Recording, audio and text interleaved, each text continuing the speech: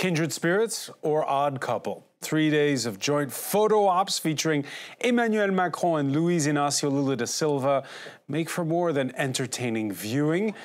They're considerably confusing. The first state visit by a French president to Brazil in 11 years highlights how long overdue this reckoning was. It's the leftist Lula, who wants to get a South American trade deal with Europe over the line, and it's the liberal Macron who wants to protect French farmers from what's denounced here as the globalization of agro-industry. Both, though, have a common foe, far-right leaders, like Lula's predecessor, Jair Bolsonaro, who has no qualms about chopping down the Amazon, or Marine Le Pen, who's quietly rooting for the return of Donald Trump to the White House.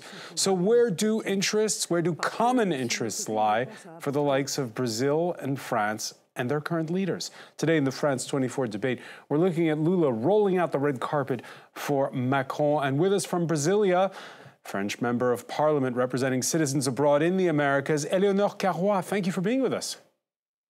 Thank you for the invitation. Hi. From Rio, France 24 journalist Tim Vickery. Good to see you. Lovely to be back. Always a pleasure and an honour to be part of your illustrious panel. And it must be something serious to get Macron out of Paris au printemps. Well, he likes to get out of Paris these days. Brazilian journalist Felipe Galvão, maker of the documentary film Encantado, is with us as well. Good to see you again. Good to see you again, too.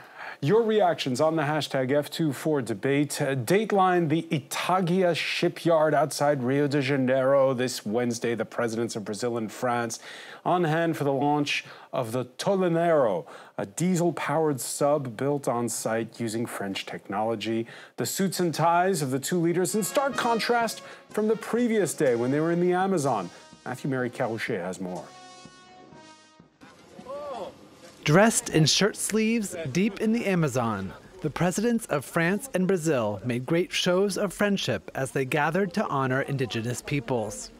After Emmanuel Macron awarded the Legion of Honor to Kayapo chief Rayoni Mectuktire, he proceeded to laud Luiz Inacio Lula da Silva for his work to protect the environment. I'm delighted today that with President Lula, there is a federal government that has made the protection of the Amazon, the development of the bioeconomy, and the future of indigenous peoples a cause that isn't just a cause of resistance. Together, they announced a plan to raise 1 billion euros to create a carbon market that would reward countries that invest in natural carbon sinks, such as rainforests. Relations between France and Brazil have improved during Lula's presidency after 4 years of contention under Jair Bolsonaro. France is the third largest foreign investor in Brazil, particularly in the defense sector. France and Brazil are also working together to manufacture 4 submarines, the third of which will be launched on Wednesday. But behind this facade of cooperation, there are stubborn bones of contention between the two countries. The European Union and the South American Mercosur bloc have been seeking a free trade agreement for years. As France deals with repeated demonstrations from farmers over pay and regulations, Macron has said he opposes the deal because it allows South American farmers to operate under a more lenient rule set. I think it's normal for France to try to defend its agriculture. I think it's normal. Maybe it's a more difficult turning point, but it's normal that they also understand that Brazil can't give up on public purchasing and on this agreement. Macron will travel to Brasilia on Thursday, where the presidents are expected to discuss their differences regarding the war in Ukraine. For example, Macron is keen on supplying Ukraine with more armaments to counter Russia's invasion. Lula, however, has refused to condemn Russia's aggression, instead blaming both sides for the war. He has also opposed sanctions on Moscow and called for a ceasefire and negotiated settlement. Tim Vickery, those are the left-wing credentials of Lula. Lula, the trade unionist. But let me get this straight. It's the trade unionist leftist who is for the free trade deal and the former banker who's liberal center-right who's against it. This word leftist I think it's easier to think in terms of Lula being a consensualist, a builder of consensus. The best description I've ever read of him was to compare Lula to Noah, trying to get all the animals onto the ark before the flood.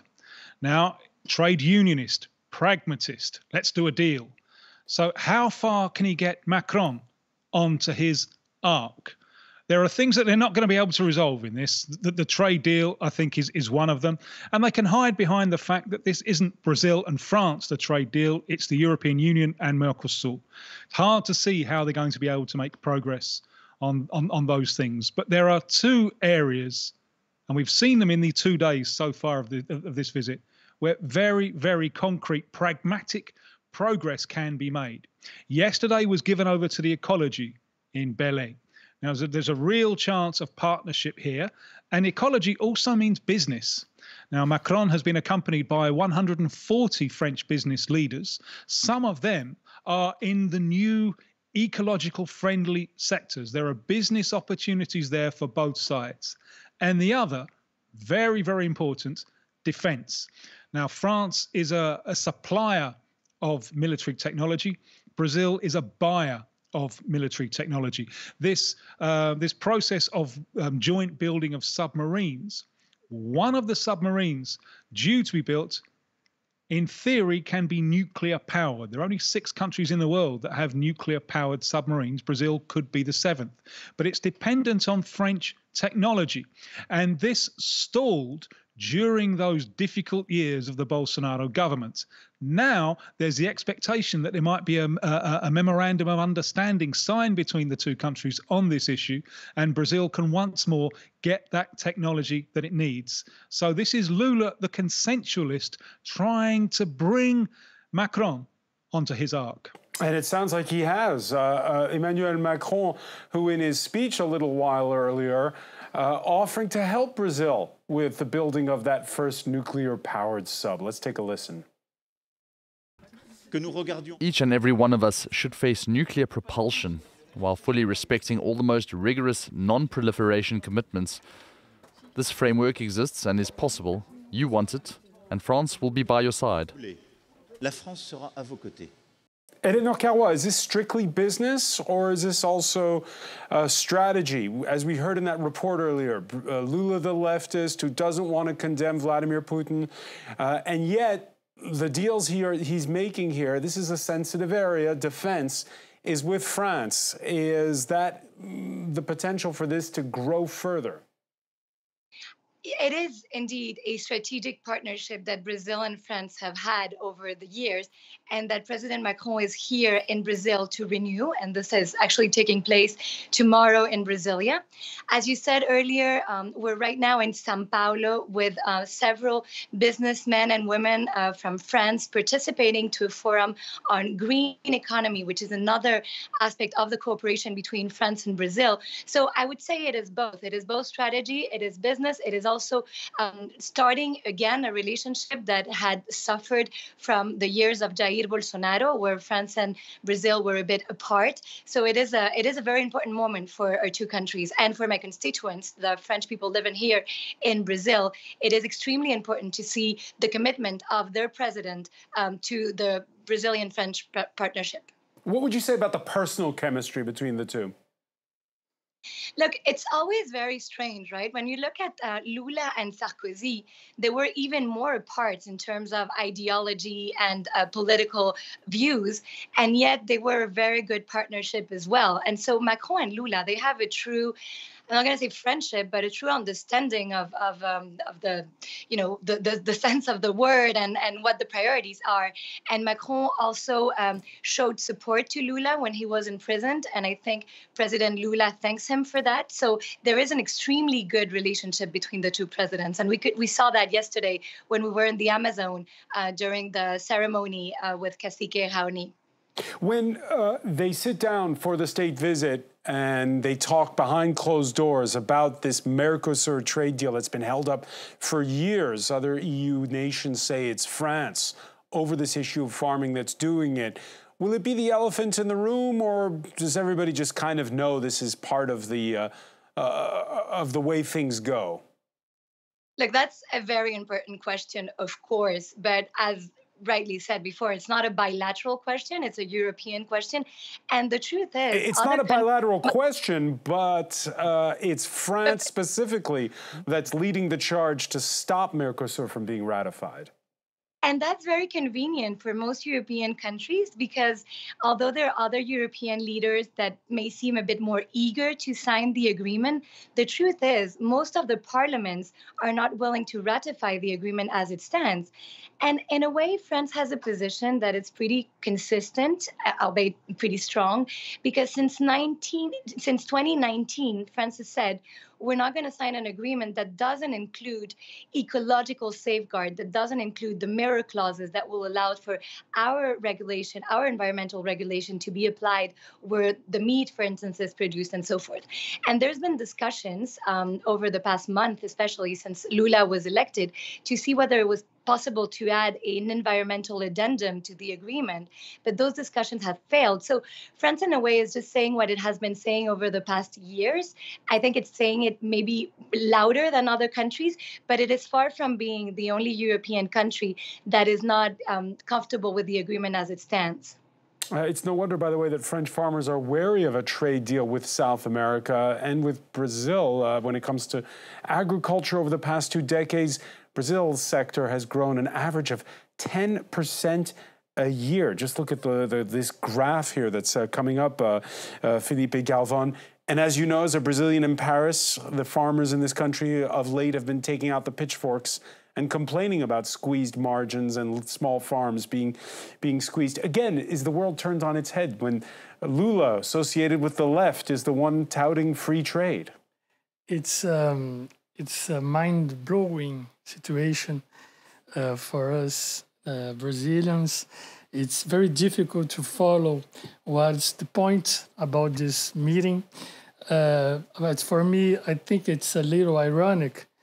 I'm against, personally, I'm against the EU-Mercosur deal. Yes, but not for the same reason as President Macron. I'm against because I understand the battle of the farmers in France. I think that it will be bad for the French agriculture, and it would be bad for the Brazilian industry. And I think that the reason of the green standards of Europe, it seems like a little condescendent to say that that's the reason we don't want your food, because for Brazilians, people around me in Brazil, they said they felt like you don't. What's the problem with our food? You know. Well, for one, glyphosate, the extensive use of it, much more Perfect. Exactly. But the real problem is not this. The real problem is agribusiness. It's not Brazil. It's not the Mercosur. So, and I think that it's not on the table. It's a very ironic that we are talking about this now. Macron is in Brazil, and just 1 year after Sainte-Soline affair, the mega basins they were trying to do in France is the same. It's I think it's a symptom of the same problem. Sainte-Soline was these water retention systems that were protested by environmentalists. So you're saying, if I hear you correctly, that both Macron and Lula are doing a little bit of greenwashing. Yes, I think that it's for me it's a little, and these memes show that it's a little ridiculous for me. Tim Vickery on the campaign trail when he won, when he came back to office, Lula roundly denounced his predecessor's closeness to the agro industry business. Has he changed policies radically, though? Well, the agro-business sector was one of the key sectors behind the far right, behind Bolsonaro, when Brazil stopped growing at the huge rates that it was in the early years of the current century. Agro-business became discontent and got behind Bolsonaro.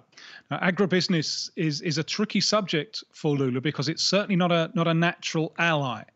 The massive agribusiness, it doesn't feed Brazil in large scale. It's an export crop, and it doesn't employ much of Brazil because it's so capital intensive. So that's always going to be an awkward relationship. On the ecological issue, more important, I think, and this is something which Macron and Lula, they're singing from the same song sheet on this one. Macron is saying that two things are absolutely fundamental: to protect the ecology and to develop the rainforest. He says this is not incompatible. This can be done in a way that both safeguards the future of the planet and also provides jobs and dignity for the people and prevents, and this is seen, I think, on both sides as something absolutely necessary to prevent, to stall the rise of the far right, which is one thing that both of these have in common. So where I think they will concentrate, and Lula, as I said, he's from a trade union background. He's a pragmatist. Where can we do a deal? It's very hard to see what progress he can make on this trade deal. It's very hard. He understands politics. He understands the political pressures that are placed on Macron because of the anger of the French farmers. He understands that there's very little room there.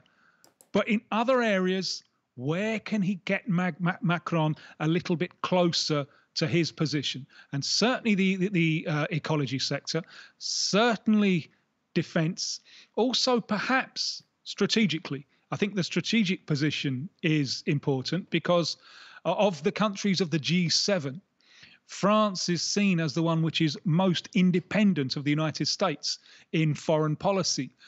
Lula made a lot of headlines when he spoke out about Gaza. He made a clumsy, I think, comparison to the Holocaust, which got him the status of persona non grata in Israel. But there hasn't been a lot of pushback.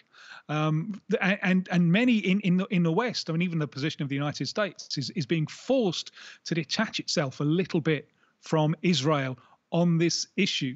Now, France is really Israel's perhaps oldest ally. It was before the United States. It was maybe the most important ally of Israel in those first years. And Lula maybe will try to make common ground on this issue as well. That, I think, is what these meetings will all be about. Not where are we going to disagree, and we're always going to disagree, but where can we get a little bit closer? Where can we do a little bit for our constituents? Eleanor Carrois, how do you see Brazil? Is it the country that puts the B in BRICS, or that's a champion of the global South, or is it a possible alternative? We're sort of dancing around the topic, so I'll cut to the chase here. A possible alternative to the United States should a certain Donald Trump return to office? Well, one thing is clear is that Brazil is a partner for France, a strategic partner, and that this partnership needs to be deepened and threatened because it has suffered, as I said before, from years of a difficult time. Now, to go back to what you were saying about where can we. I fully agree with the analysis that was just made. It's about finding where we can agree on, finding where we can actually be together. We're not aligned on every single subject. We're not aligned on the vision of the word, on the global South for one, but we are aligned on the most important, which is the respect of democracy, the respect of the human rights, also of indigenous rights. That I think was not at all actually greenwashing. It was something very important. And the fact that two presidents of major countries sat in the Amazon to show their support to indigenous people and to the Amazon and to its preservation, I think was more than just a symbol. Now, going back to Mercosur, if I may just take 1 second to go to have in France, when you look at the protest of the agriculture in France, is not only about how much meat is going to be sold if the agreement were signed. If you look at it from the figures, it's actually 1 steak by French person by year that we're talking about. So it's not about that. It's not about the market being flooded with Brazilian meat.